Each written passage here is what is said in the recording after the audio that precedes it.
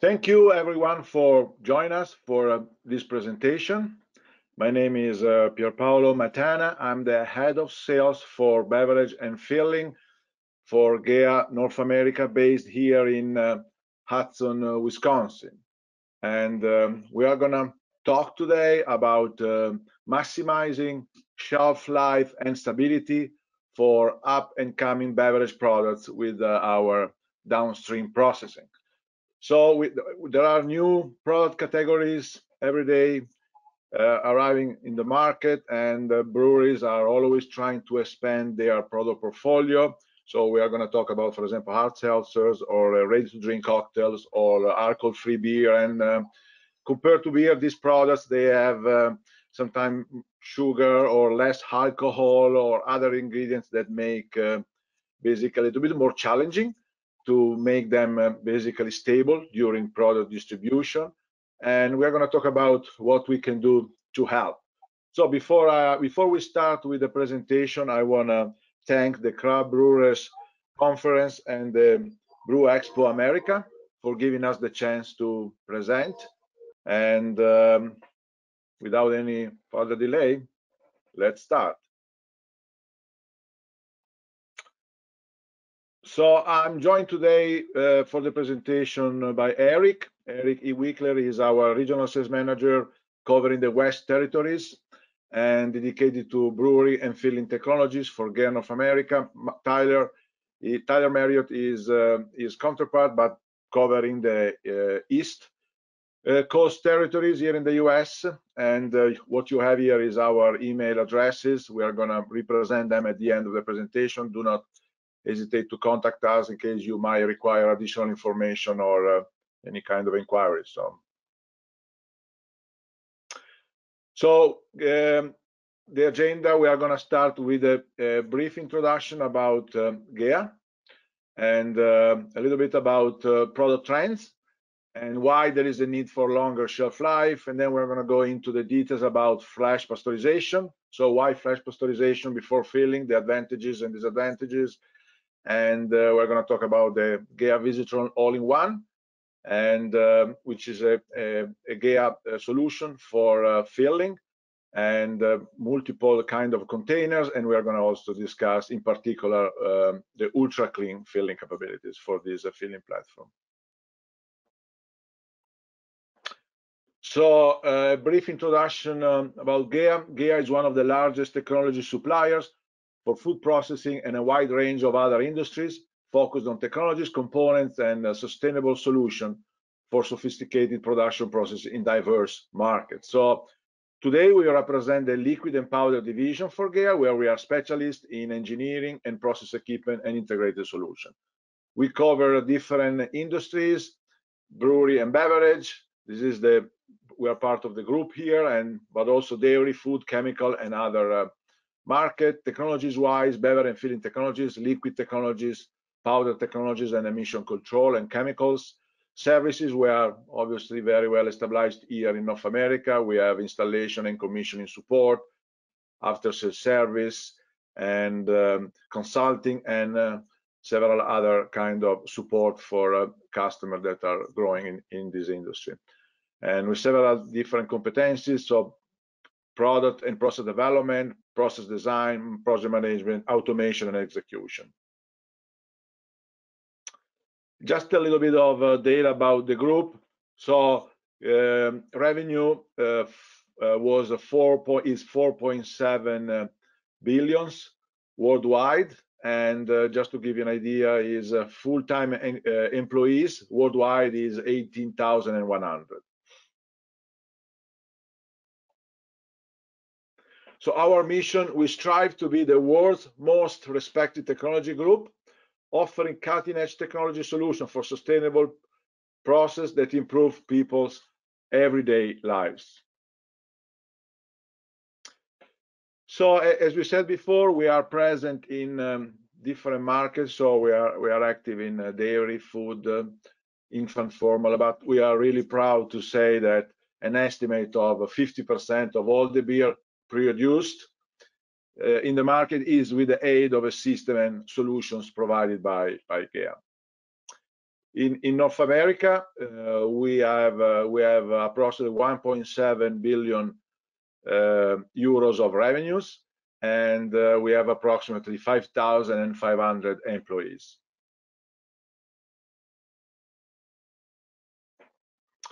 This is our main location. This is dedicated to the liquid and powder technology. We have an office in Hudson, Wisconsin, where we have approximately 200 plus employees. And this is where the beverage and filling headquarters is here for North America, with project management, automation, and after-sales service and sales. And we also have another office in a location in Columbia, Maryland, where we have approximately another 170 employees. So now let's focus on product trends. We talked about these new categories that are growing. So hard seltzers, it is definitely taking market share across the board from beer, wine, and spirits, but most of the share is coming from the beer category. So it's definitely growing. It was growing more years before, but it's definitely continued to grow. And so forecast by 2023 is that we are going to probably reach 281 million cases in the US for sale. So this is certainly another category that several brewers out there are exploring, or they are already producing. And the ready-to-drink cocktails, this is another one definitely growing, and they are basically shaking up the marketplace with the canned cocktails, wine spritzers, and hard seltzers. So in 2020, there were approximately 25 million cases of spirits-based RTG sold in the US. The volumes are growing 200% a year, so definitely an important categories. And that's also driven by the fact that what happened with the craft brewery industry is happening now with the craft distillery industry. So in 2005, there were approximately 60 distilleries in the US. Today, the estimate is probably more than 2,000. It sounds like another great success story. So, and another categories that breweries are looking at very carefully is alcohol-free beer. And we have, as a GEA, we have several projects in progress for basically providing technology to produce alcohol-free beer. And we are also very active on the other two categories I just mentioned, hard seltzers and ready-to-drink cocktails. Yeah, alcohol-free is growing, and target are usually health-conscious consumers. So because of low calories, no alcohol, it's a great non-alcoholic beverage alternative, great for pregnant women or nursing mothers, or simply for people that want to abstain. So. And there are new technologies out there, and they create growth opportunities for a better alcohol-free beer. So, and the growth is outperforming standard beer, and there is a growth per year estimated at 7.5%. So there is definitely huge opportunity for the North America market. And for all these categories, there are marketing trends. So USDA organic, gluten-free, or a real fruit, for example, to add flavors, or adding functional ingredients like antioxidants. Obviously, always talking about low calories, sugar-free, or in case of hard seltzer, high concentration of alcohol. So all these aspects create new challenges for the brewery out there, and trying to basically establish the right way to produce this product, keeping in mind shelf stability. So because, for example, alcohol sometimes the alcohol is not there anymore, or the level of carbonation is lower than before, or there is some sugar added ingredients that create challenging, obviously, for the shelf stability of the product. So, and we are going to go ahead and talk on the details about what technology we can use to basically mitigate these risks. No, thank you, and I'm going to let Eric go ahead. We're going to deep dive a little bit more into the technology now, and yeah, I'll probably see you at the end of this presentation. So, Eric, you can take it on. Thanks, Pierpaolo. Hello, everyone. Thank you for joining us today. My name is Eric Wickler. I'm the Western Regional Sales Manager for GEA for brewing and filling applications. I've been with the company now for almost 3 years. Prior to coming over to GEA, I spent about a decade in the brewing industry, studied brewing fermenting chemistry, and have worked at a variety of breweries across the country of different sizes. Today, we're going to talk to you about 2 specific technologies that we offer specifically for downstream processing. But for those of you that may not be as familiar with us as a company, I'd like to kind of point out that we are a complete process supplier for all solutions related to alcoholic beverage production and processing. So you can kind of see the list here is extensive. Starting all the way up front for our wort and base production, whether that is through a brew house for making actual wort from malt, or for sugar handling for creating a base, a sugar base, whether that's from granulized sugar or liquid sugar, aeration of those bases, which is obviously important for fermentation, yeast handling, which has become, I would say, more relevant today than it has in years past, specifically in regards to some of these new products like the hard seltzers that are using dry yeast and nutrients. So getting those ingredients slurried for the appropriate amount of time, so on and so forth. Then on to fermentation and fermentation optimization, utilizing what we call a jet mixer, and that's for faster fermentations, better attenuations, higher alcohol, which can also be used in beer as well as in seltzer fermentations. Centrifugation, which many of you I'm sure are familiar with. We are well regarded for our centrifuges. And as Pierpaolo mentioned earlier, membrane filtration, which we've done a significant amount of work on in the last couple of years. Flavor blending, so mixed blending solutions. We've done webinars on that as well. If you're interested in these technologies, we can certainly point you in the right direction there. Followed by carbonation for both beer and seltzer applications. And then, of course, there's the flash pasteurization and our flexible all-in-one packaging line, which are really the 2 technologies that we wanted to dive a little bit deeper into today.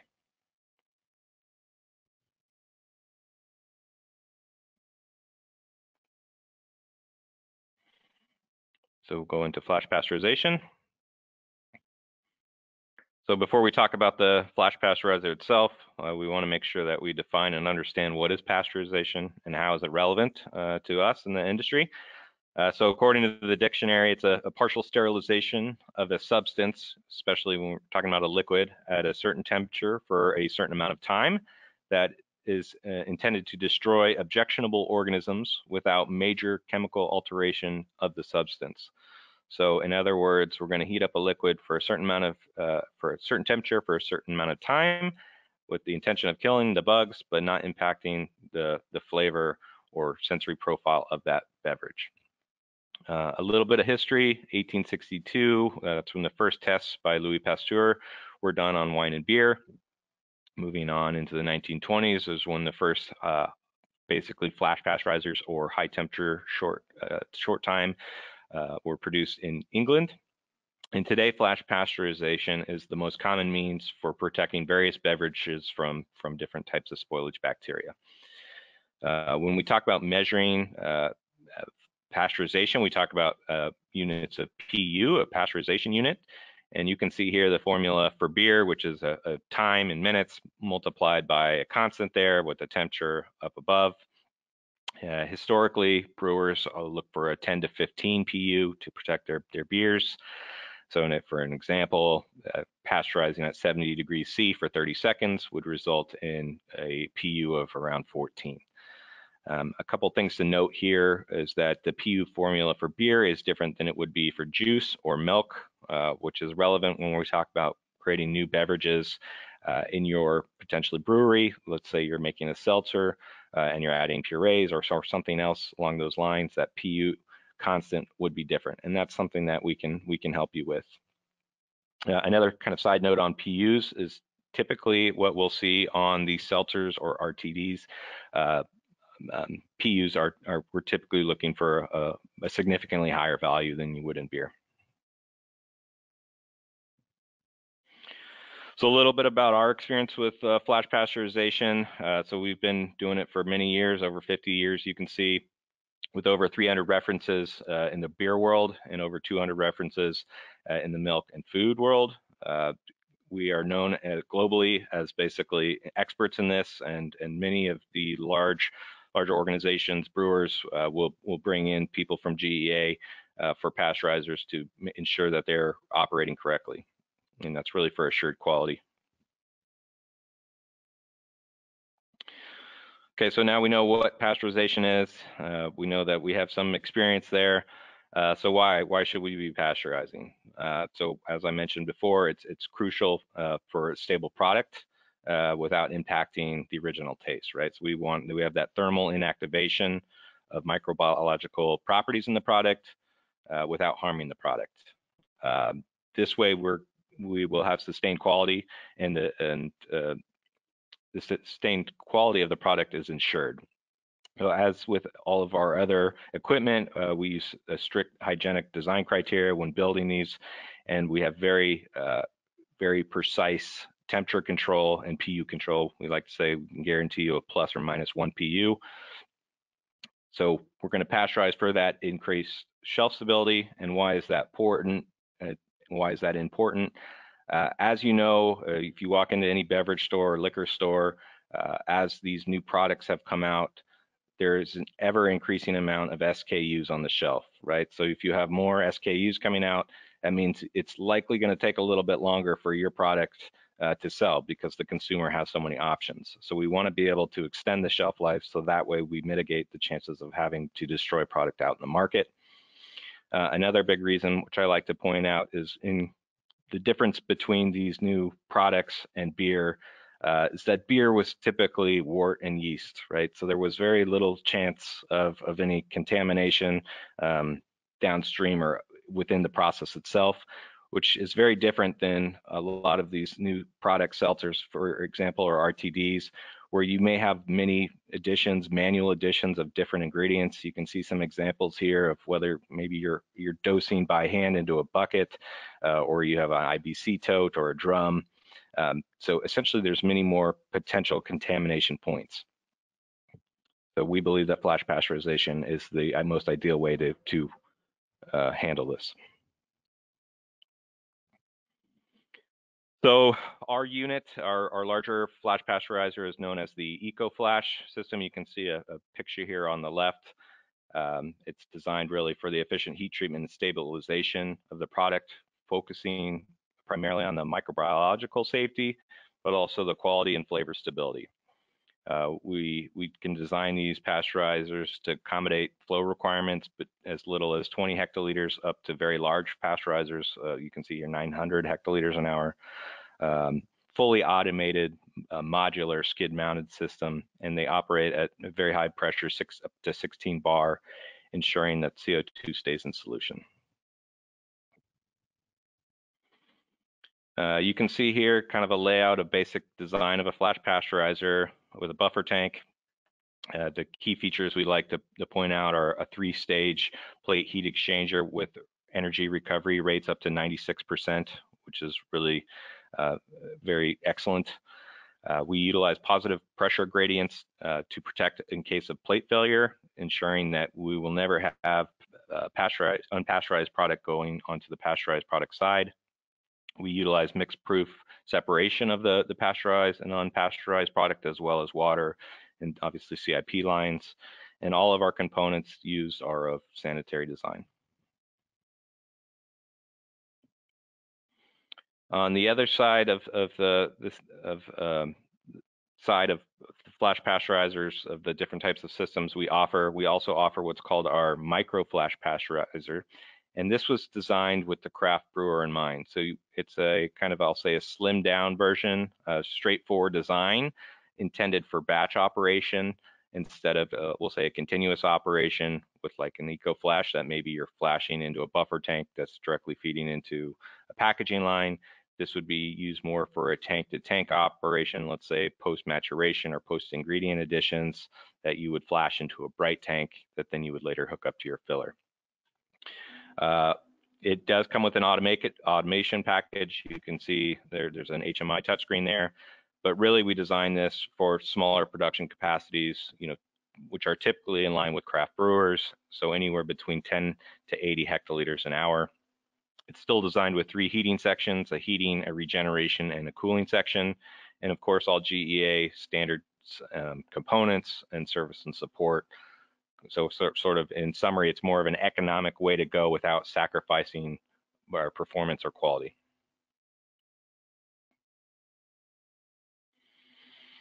The product quality factors that we look at in either design for the large or the smaller versions is all generally always about pressure, right? So product integrity. So our technology utilizes a positive pressure drop to negate any possibility of cross-contamination. And that's even if you had a plate in the heat, a plate failure or gasket failure or something in the unit. We utilize a booster pump upstream of the heat exchanger to keep pressure above saturation pressure of the dissolved CO2, and this prevents degassing. So your product will always be at the right carb level when it comes out of the pasteurizer. So then there's always the question, well, should I flash or should I tunnel? Our theory, GEA's theory, is that flash pasteurization is a much better way to go. There's of course the allure of the tunnel pasteurizer, that it's essentially the end all be all of pasteurization. It's because it's done after filling. However, there's a lot of downsides, in our opinion, to tunnel pasteurization, specifically when you talk to craft brewers. One big issue generally is that they're huge, right? So they take up an enormous amount of space, which is generally an issue for the craft brewer. They're a much higher capital investment than a flash pasteurizer. They're relatively energy inefficient. They're expensive to operate, and they're really not like any other equipment in the planet. And as a side note there, you'll see the kind of the comment on high CO2 products. Right, so what we've seen in the industry is these seltzers or RTDs typically have a higher CO2 level than would be in beer, which can become a real issue in a pasteurizer. We like to say they turn into grenades. So that also needs to be taken and kept in mind. So really, it's about maintaining a hygienic process, utilizing a flash, and then leading on into packaging, having the cleanest packaging, filler and line that you can. And that's where Tyler's going to take over, and he's going to tell you a little bit about our all-in-one as well as its capabilities. Thank you very much, Eric and Pier Paolo. Appreciate your time and great job with the intro and flash pasteurization notes. And I'm happy to transition into GEA VPOL filling and packaging today. I'll start out by introducing myself. I'm Tyler Marriott, the East Coast Regional Sales Manager for Brewing and Filling Technologies at GEA. I joined the team last year with a background in the equipment manufacturing space, focusing specifically on various liquid processing applications, ranging from brewing to different botanical extraction systems. So moving into VPOL filling and packaging.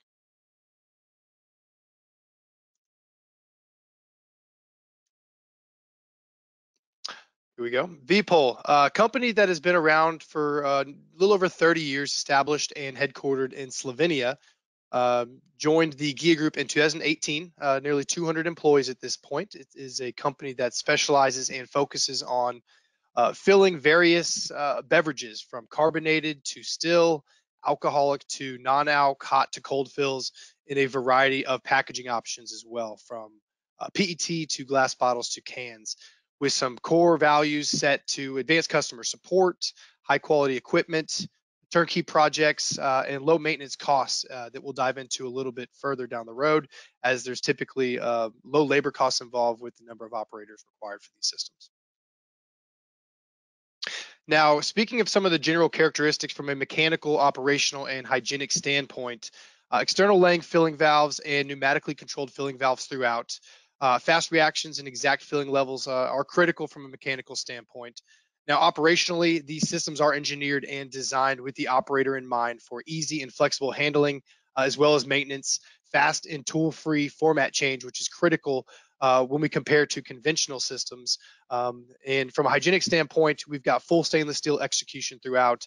And like any other washdown environment in your facility, we've got slope surfaces for better and more controlled microbiological standards, as well as automatic CIP cleaning, bottle burst cleaning systems, etc. Now, from an electronical characteristic standpoint, notice the picture on the right. This is a pretty standard looking PLC system. So it's program logic control with a touchscreen user interface, app centric, where there's pictures, very easy to navigate and operate, stainless steel housings, product storage management, filtered to a SCADA system for supervisory control and data acquisition, as well as advanced troubleshooting options on the control screen. Now, here's some really good pictures here from the low capacity to high capacity systems. On the left, we have the craft brewer in mind. For lower throughput systems, maybe you have a smaller footprint, maybe you don't need as many cans per minute or bottles per minute. We have systems that are designed and engineered for your needs to a higher capacity, more automated and higher throughput system, as you see pictured here on the right and at the bottom with the same sophisticated technical execution. Now, moving to the all-in-one filling system, this is the Visitron filler that we have featured here today for all-in-one, with a speed range of 80 cans up to 500 cans per minute, depending on the size of your containers as well as the volume of these containers. And notice the second bullet from 150 mil up to 750 milliliters. Now that essentially means you can fill a slim can or a champagne bottle all within the same system. So volumetric filling system or short filling tubes. As I mentioned, it's a universal design for a wide range of beverages from still to carbonated, alcoholic to non-alcoholic, hot to cold. So we've got carbonated soft drinks to beer to champagne to wine to juices, all within the same filler. There is a double pre-evacuation system in here for low oxygen pickup. That is critical for preservation. We have a really unique gas exchange system that we'll dive into later, as well as a flexible and space-saving solution for having multiple applications within a single system. Now, this is a vertical view of that system we just looked at. Starting at the bottom right of this diagram is the in-feed screw where your container will come in, feeding to the green turret, which is your rinser, into the purple turret, which is your filler, and the transfer screw will then take you to the capper for crown corks, ALU, or PCO caps to the seamer. And we'll dive into each of these applications in the next slides. Starting with the rinser. Now, notice the picture on the right.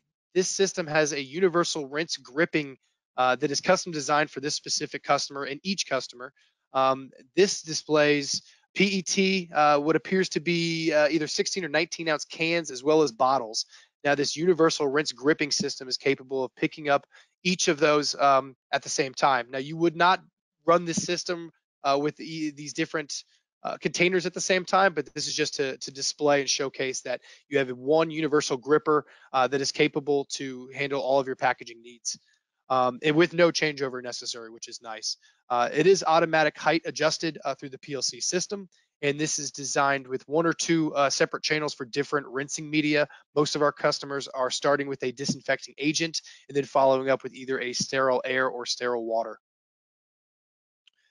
Moving to the filler portion of this system, this turret has volumetric filling, pneumatically controlled external laying filling valves, as we discussed, and then we've got a gas exchange system, which is unique to GEA V-Pol for the low oxygen pickup with a single or double air evacuation for all containers. For example, you wouldn't want to run full vacuum on a can as it would crumble, so we've got a unique system to exchange the gas to clean and fill hygienically. Now, this is the next slide for the valve sealing system. Notice the pictures on the left. The U-shape spring is all you need to remove in order to change over from a can to a glass bottle or vice versa. So there are no tools needed, and a single operator is very capable of doing this changeover format, and it's a very easy system. So if you ever have the opportunity to see one in person, we'd be happy to show you, but it's a single, this U-shaped spring is removed, pulling it out and switching from a can to glass or vice versa. Now to the capping and seaming turret portion of this system. You'll notice a trend in the following slides where we have combination systems. This specific combination is a capper-seamer combo on a single turret with a capacity of 200 bottles per minute. Now, if we need to increase your throughput or capacity over 200, we would just dedicate a turret to each application. So that would be the theme moving forward, is that we have combination turrets, and if we need to get to a specific capacity, we would just dedicate applications to each turret. So some of the benefits: minimal product loss during seaming operation. From a seaming standpoint, there's undercover gassing, and from capping, we have the hot water injection, which is included.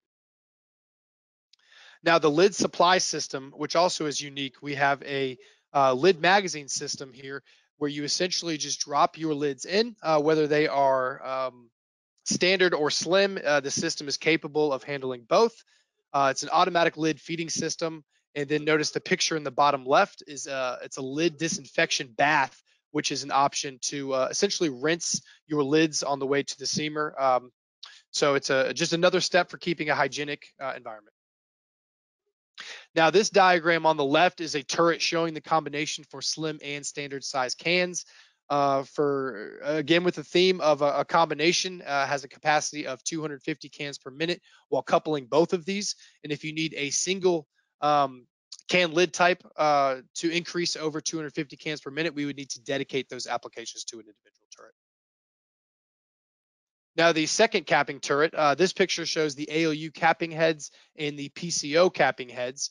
Possible capping combinations on a single turret with these. Without any changeover, you have ALU, screw caps, PCO caps, crown corks, and T-corks. And again, with the theme, we've got 3 different capping applications available for 130 cans per minute, 2 different applications for 260 cans per minute, and anything over 260, we would just dedicate the application to an individual turret. Really like this slide. This is a powerful one. Moving from cans format change to a bottle is a 30 to 60 minute changeover format. Now, notice that one operator and tool free, comparing this to conventional systems or having multiple systems within your facility, this is a huge time saver, and it's very cost effective, as well as not having as much labor involved. So 30 to 60 minutes to change over from cans to bottles. Most of our customers have these systems dialed in, and they're hovering around that 30 to 35 minutes for a quick and easy changeover. Now, moving from a standard to a slim size can, you're looking at roughly 10 minutes to an hour and a half, and that is going to be dependent on the machine size and configuration, of course. Again, with the theme of one operator and tool free, and comparing this to a conventional seamer, whether it's a normal or quick changeover, you typically have 2 skilled technicians, and that can range from 2 to 4 hours with a conventional seamer, compared to 10 minutes to an hour and a half with one operator and no tools. Not only is it a cost saving from a labor standpoint, but the amount of downtime you're not facing compared to the amount of filling time that you will now have available, there's certainly an ROI in that in itself. This is another really good slide showing a vertical footprint. On the left, you have a typical glass line right next to a canning line, which you see in many large facilities. For those who have a variety of SKUs, you need different systems. On the right, we have our all-in-one filling line, which again is capable of PET cans or glass bottles of various size and speeds. It has 60% less or footprint floor space. So, many of the craft brewers out there don't have a infinite amount of space. So something to consider for your packaging needs. If you are tight on space, this is something that can certainly help provide you with more options and flexibility. And also considering those co-packers out there, this gives you a variety of options with less space. So with the theme of our presentation today and preservation of products and hygienic environments, we want to move to the ultra clean all-in-one system from GEA compared to a conventional filling system. And this is a diagram of a conventional can filler. Starting at the top left in blue, notice it is a gravity rinser with only a single medium to clean, and then you've got an open conveyor from the rinser to the filler feeding it down. This open conveyor is open to the environment, not hygienic, possibility of infection. And then the filler seamer is not typically in the same housing. Again, not a hygienic environment. And this system has no possibility for any sort of lid disinfection, which the GEA systems do offer. Now, this is the GEA can filler seamer. Instead of gravity, it is a rotary rinser with two-stage rinsing. We've got the disinfectant first, followed by the sterile water inside and outside. The rinser filler seamer are in the same housing, and then it is a controlled, clean environment from the rinser to the seamer.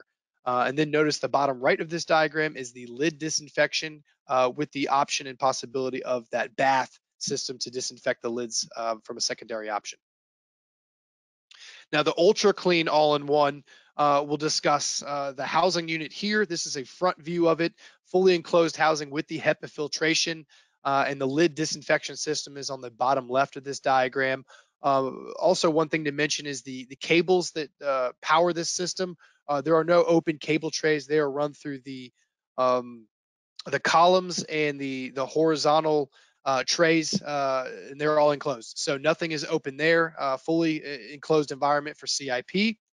And looking at the backside of this system, you'll notice the HEPA filters at the top, air exhaust systems, sterile air on the inside of the electro distributor, as well as the sorting unit crown cork on the top.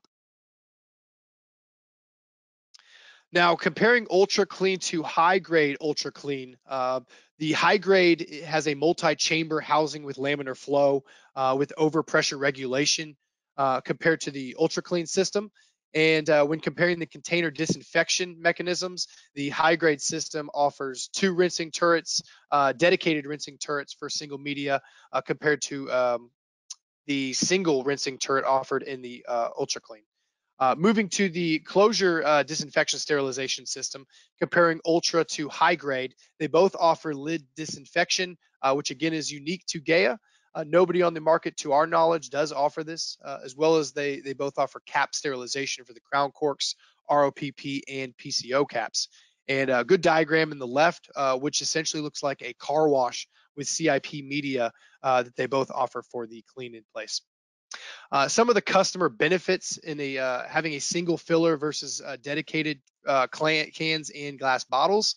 The obvious cost savings of not having two systems on standby, the amount of electricity that is consumed, utilities, building utilities, sewers, lighting, ventilation, energy, media, 60% less floor space with one system versus two. The amount of personnel that is required to operate two systems versus one, and not to mention the restart cycle with higher energy consumption. So it seems like a no-brainer having one system versus two, but wanted to weigh in some of the customer benefits kind of near the end of this presentation. Now, in summary, historically, fillers are the highest risk process areas for contamination. We understand that. However, with GEA's flash pasteurization and ultra clean all-in-one technology, you will mitigate that risk to execute great tasting beverages in a highly controlled environment. So with that said, we would like to thank you guys very much for joining us today. If you guys do have any questions or would like any additional information from our team, our contact information is listed here. Please don't hesitate to reach out. As again, I am the East Coast Regional Sales Manager. You have Eric as the West Coast Regional Sales Manager, and Pier Paolo is Sales Director over North America, and we're happy to help with any needs you guys might have. Thanks, everyone.